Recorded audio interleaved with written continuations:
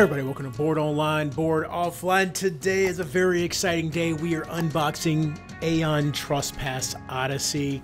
This is an absolutely enormous game in all senses of the word, not only with the amount of stuff in this box, but also with the length of the campaign and the ambition of what they are trying to accomplish here. So we're going to get into the box in just a minute. Before we do that, I want to mention our sponsor, StoneValleyGames.com. This is your friendly, distant game store. Eric and Wendy have a great thing going over there. Go check them out. They have free shipping on orders over $100 to the continental United States.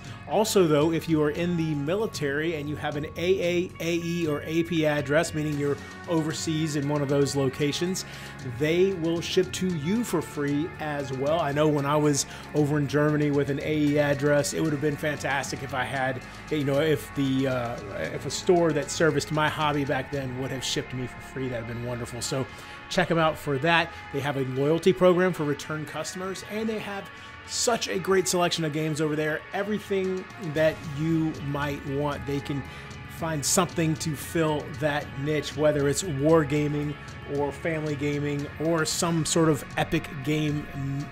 You know, maybe, I don't know if they have this one there currently, but they have lots of great things that can fill that niche for you. So go check out StoneValleyGames.com. There is a link in the description below.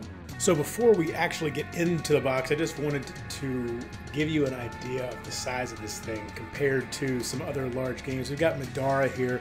I had to take my camera off the stand because it just, to really give you a good size comparison here. I mean, look at this thing compared to Madara. And then let's take a look at it compared to Kingdom Death as well. There you go. There it is compared to Kingdom Death. Looks like almost. I mean, this is flush right here, so almost the same length. But then height-wise, obviously you got some more space in there. And then, you know what? Hold on. All right, so we've got it flush on this side, flush at the back there, so you can see there's what, about an extra quarter inch, half inch there. And coming over here, that's about a quarter inch. So yeah, I guess that's probably about a half inch maybe.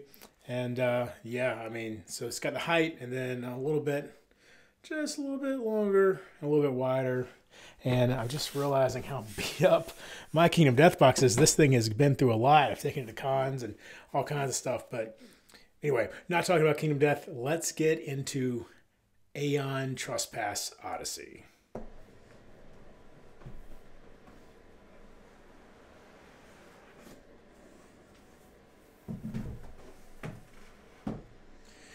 Okay, so here we go.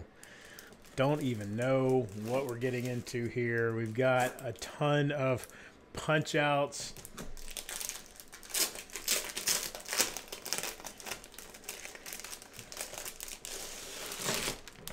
Let's see, looks like maybe this way is right side up for y'all. Okay. So, whoa, drops right out. Okay, no hang-ups or anything.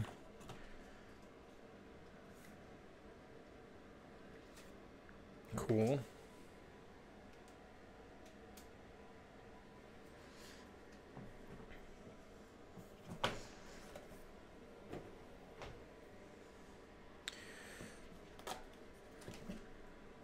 All kinds of different stuff here. And of course, with this being a game that's got lots of spoilers and stuff, I haven't dug too much into it because I wanted, other than, you know, I've perused through the rule book a little bit. But this, lots of great stuff going on here.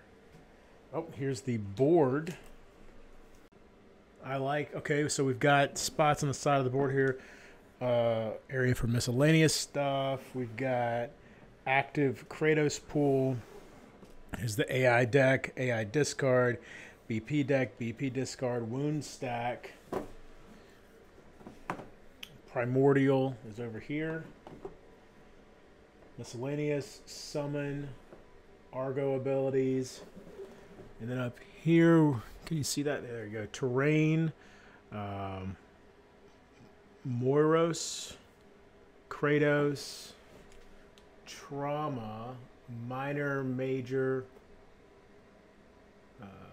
grave, and what does that say?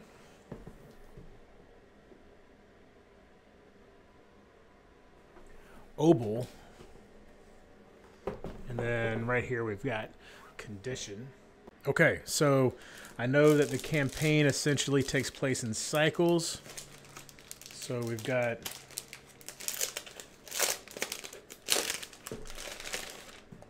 cycle 1, and of course we're not going to look too deeply into this, but let's just take a look at a couple of pages here.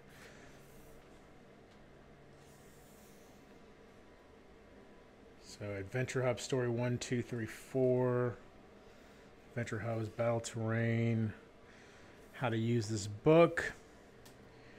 All the general rules for using storybooks and going on adventures can be found in the rule book. However, the first and most important rule of the storybook is never read the storybook unless you're clearly instructed to.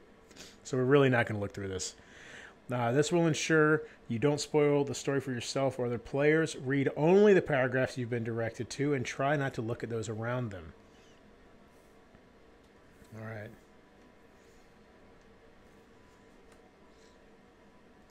This, I mean, the artwork, just look at that right there. This is really one of the selling points for this game is the gorgeous artwork. So that's cycle 1. Let's just look and see how many pages we've got here.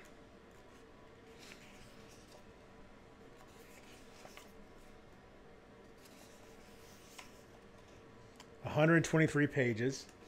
All right, for cycle 1. Cycle 2, this one's called Truth of the Labyrinth. We've got Abyss Watchers here.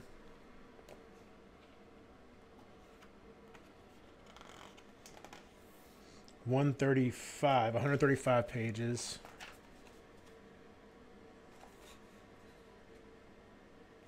Okay. Cycle 3.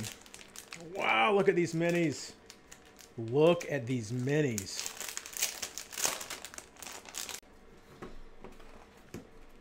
Cycle 3, Pitiless of the Sun.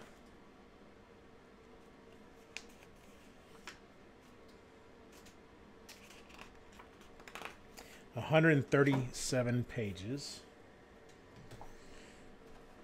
All right, so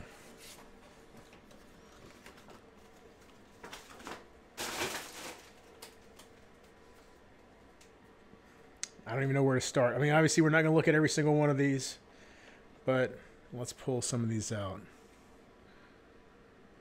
So you got this little guy. That little guy? Don't worry about that little guy.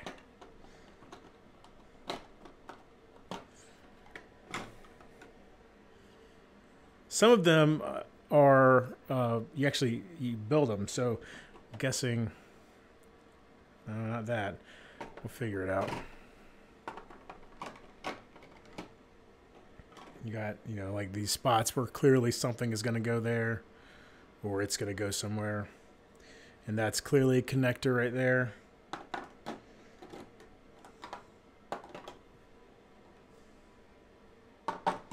Look at this guy. It's quite the spear. It's only got one wing.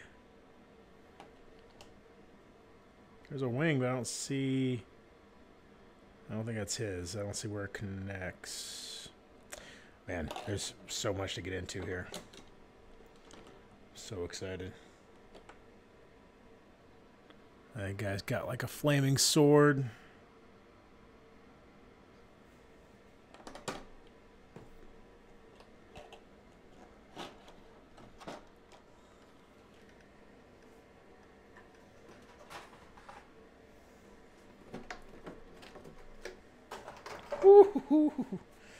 Look at whatever in the world this thing is.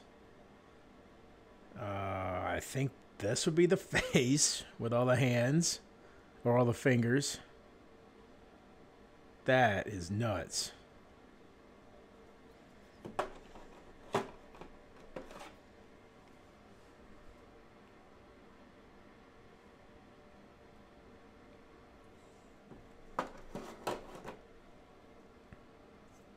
Oh, look, there's a ship. Oh my! So to give you an idea of the scale of some of these guys, I just realized this guy's standing over some columns here. So, and here's a ship. So this guy's huge. These must be, you know, I know there's Titans involved in the game. Oh, how's that go back in? This one? There we go. All right. I mean, there's a building that this thing's standing over.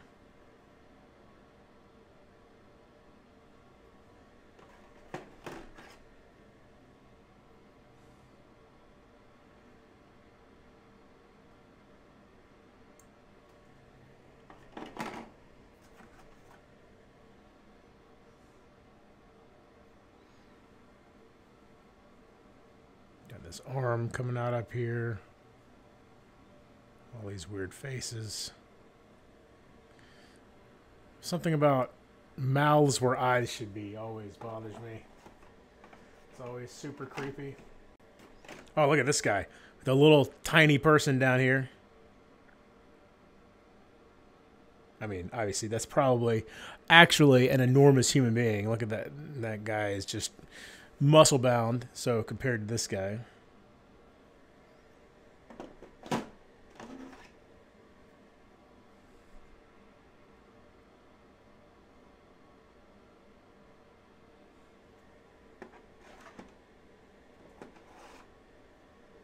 Whoa. Okay. No hands.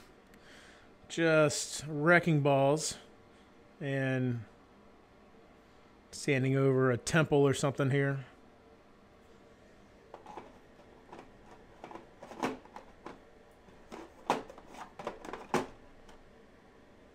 Wow, that's just so much. And then you got these little tiny people too. Look at that.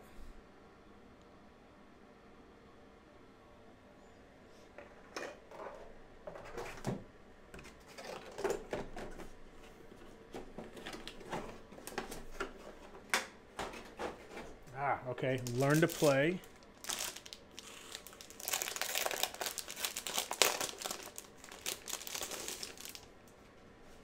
So you've got learn to play here, which is 34 pages, all right?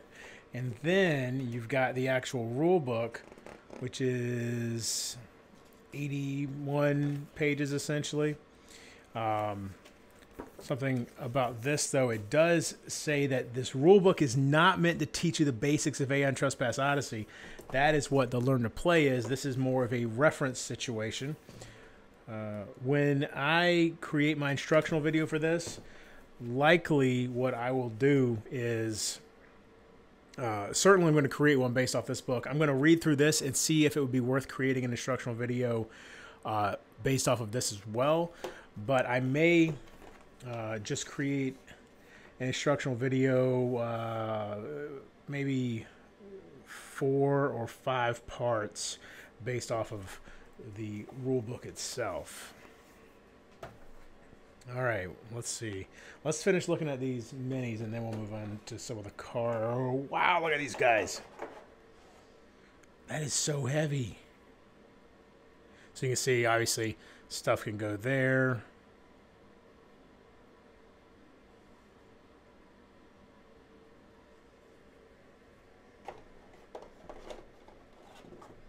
How did I go in there? Is it like that? What the hell? Was it like that?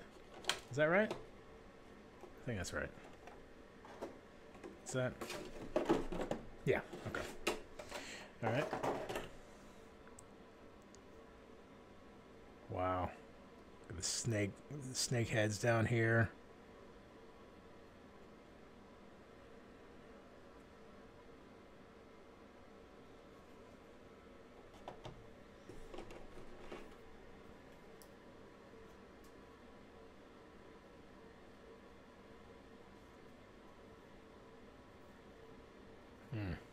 Oh. That break off? Oh, it did! Oh, that sucks. Alright, I can glue that back on, though. Oh man, that really sucks though. Hmm.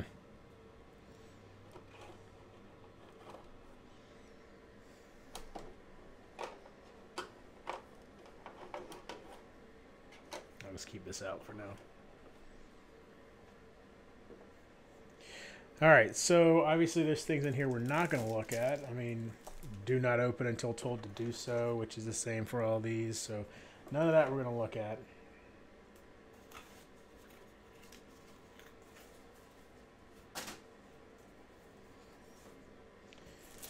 Let's go through this a little bit, though.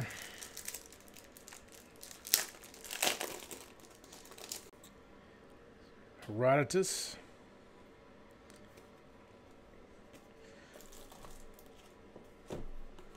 So we've got, I think, 7 Dreamwalkers to start off with.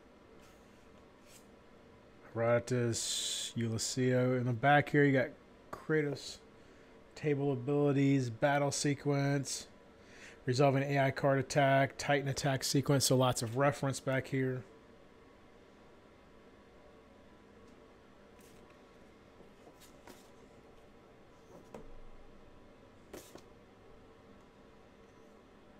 And then we get into some of these other Earthshaker, Maze Runner, Logic Breaker,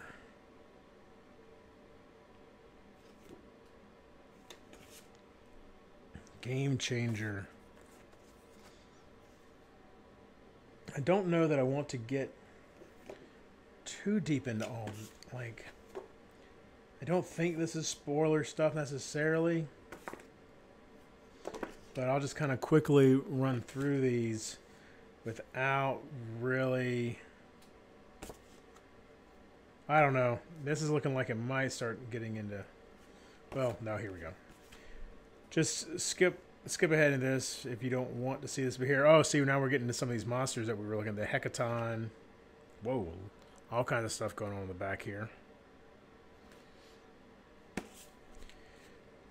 The Labyrinthosaurus. No, Labyrinthaurus. Alpha Temenos. Hermesian Pursuer.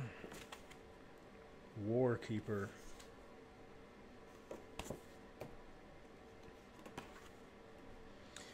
I think that's enough. I just want to make sure I'm not getting into too many spoilers or anything. Does that go in here? I think that looks like it fits right there. Or does it go here? How does that fit? Yeah, that must go right in there. All right. So many cards. We really are not going to go through all these. Oh, and see, these are like... So, all right. So, Secret Deck 7, no trespassing. So, definitely not messing with that. This does not appear to be a secret deck. So we'll open up a few of these. Make sure we get a little bit of each of the different sizes.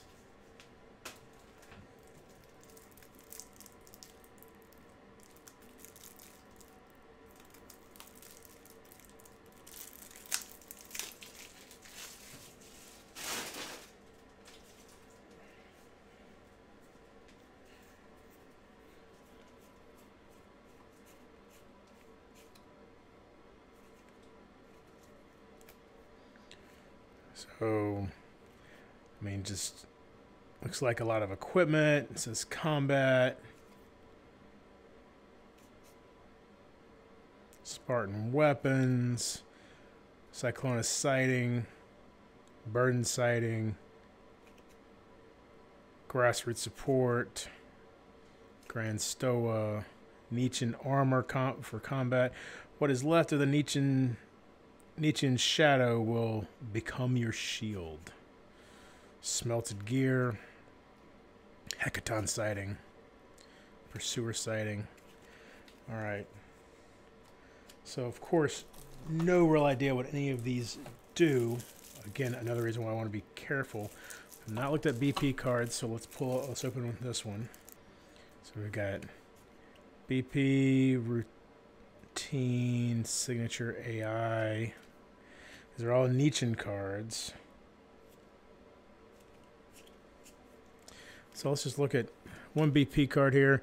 Black Muscled Abdomen. Your weapon gets stuck among the muscles. Exhaust your active weapon. Critical.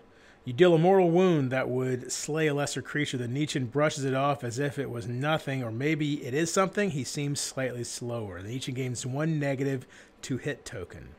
Body. Okay, BP stands for body part. All right.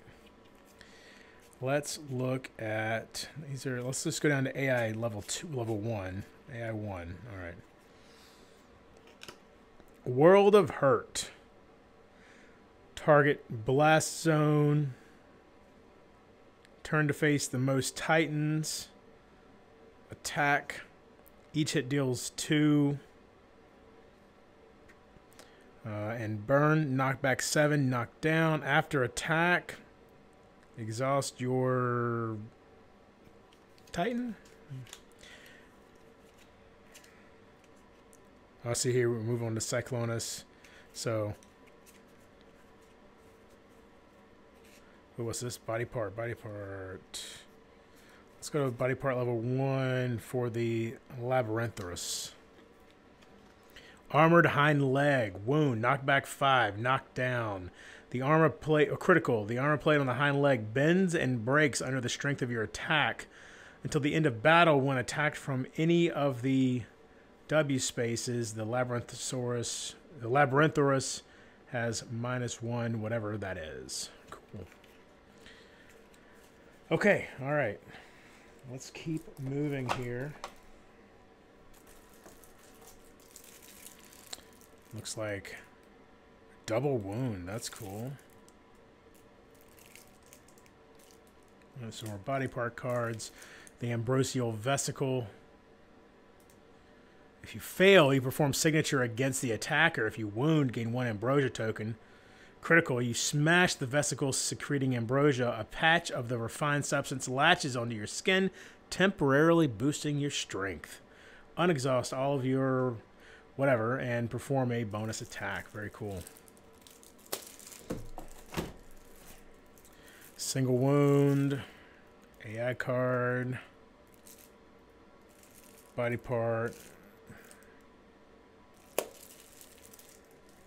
All right, we've got another secret deck over here, so obviously I'm not going to open that up. We've got terrain tiles, lots of terrain tiles here. We're not going to open. We'll just open up one of these. That one looks like it has the lowest numbers.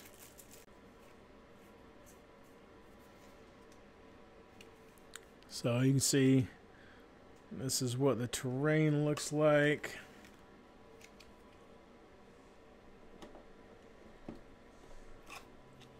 $13 and $14.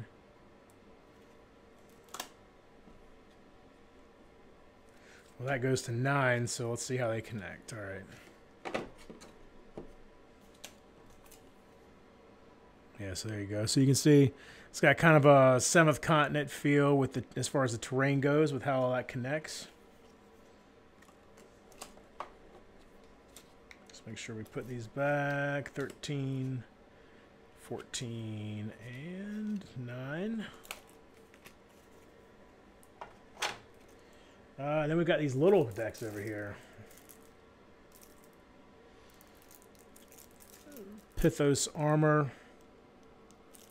Technology, Burden Sighting. This is cycle 2, though. See, that's what I don't want to get too deep into stuff that's not. It's one of these games that is spoiler heavy. So you've got knockdown. If you move voluntarily, attack, or use an action or ability, stand up. At the start of your turn, stand up. If this card is discarded by another effect, stand up. If you stand up, you put your miniature in the normal position and discard this card.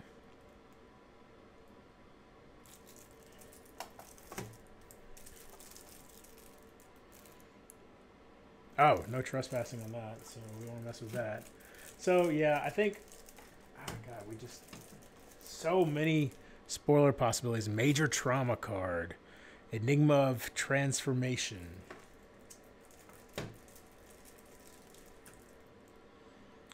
Pythos Armor again. Siren Tusks. Cool. The most powerful sirens are said to have grown these. Now let's take a look at the dice here. What do we got here? These are, oh, to build whatever those dials are that we saw in some of the punch outs.